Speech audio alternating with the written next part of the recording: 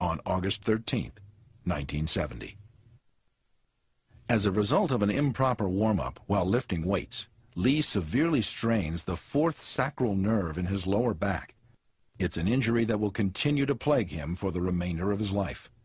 The injury leaves Lee virtually bedridden for a period of 6 months.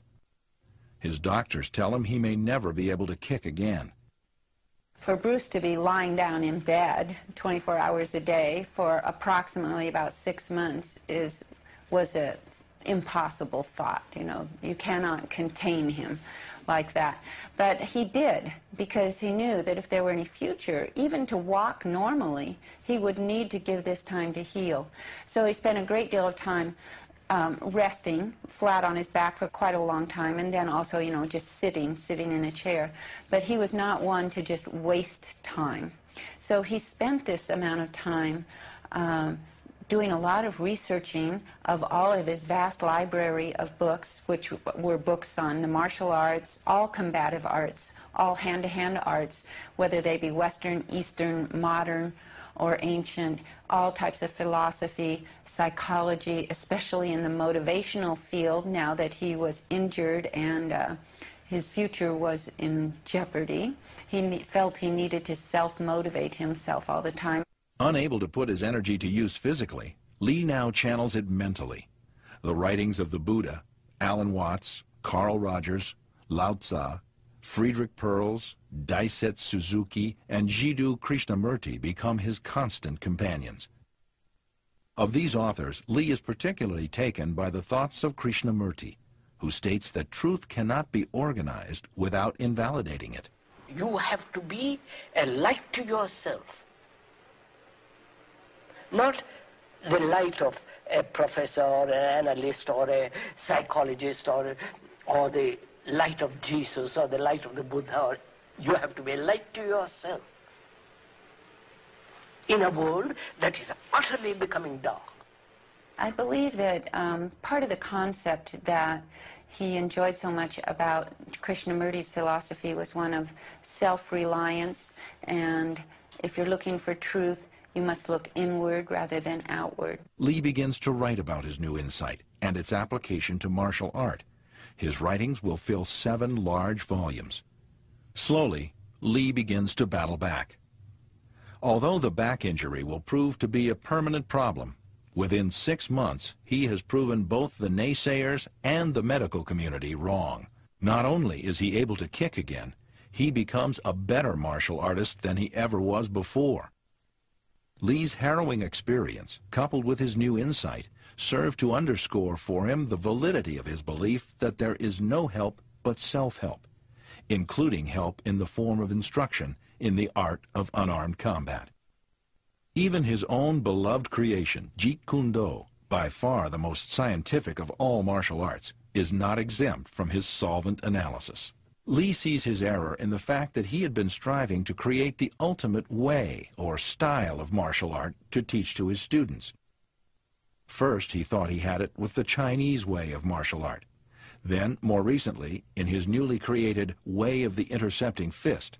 But Lee has now come to see that the ultimate truth does not reside in ways or styles, but within the soul of each individual.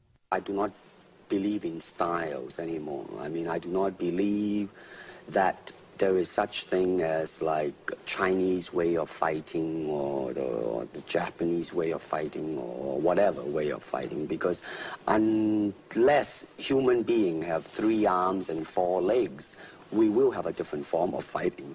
But basically, we have only 2 hands and 2 feet.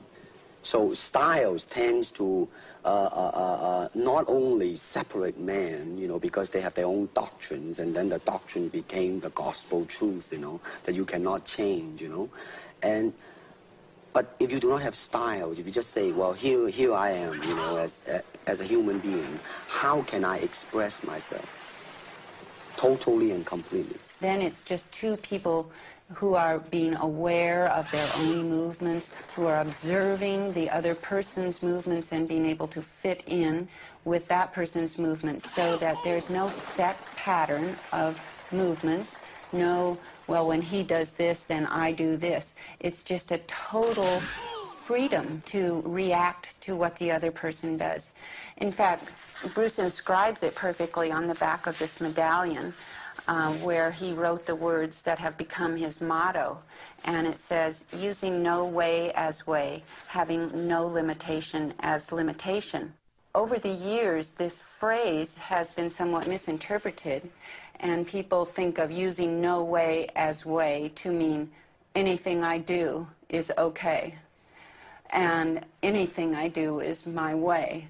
I don't think Bruce really intended it to mean that way. He just meant not to be boxed in by a certain way, so that you never get into a situation where there's only one response. You adapt to what the situation calls for.